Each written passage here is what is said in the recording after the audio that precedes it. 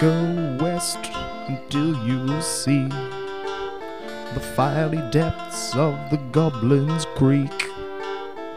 Wander through the enchanted woods.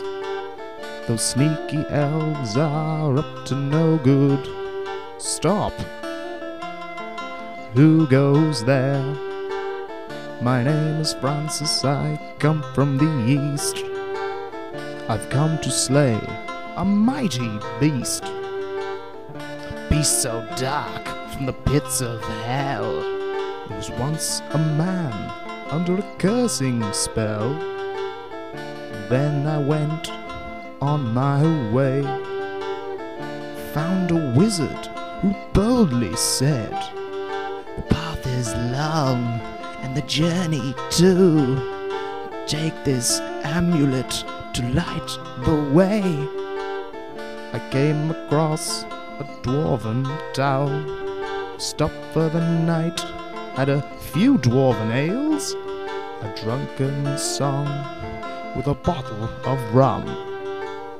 The next day I set afoot across the plains and a mountain too.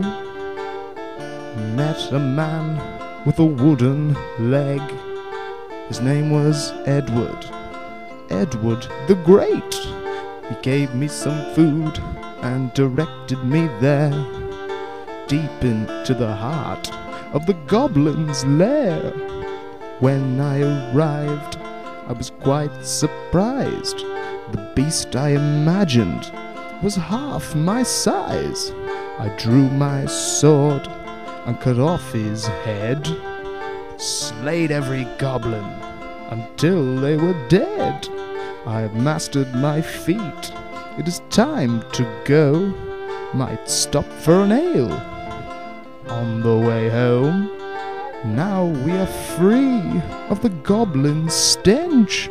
I'm going to find myself a wench.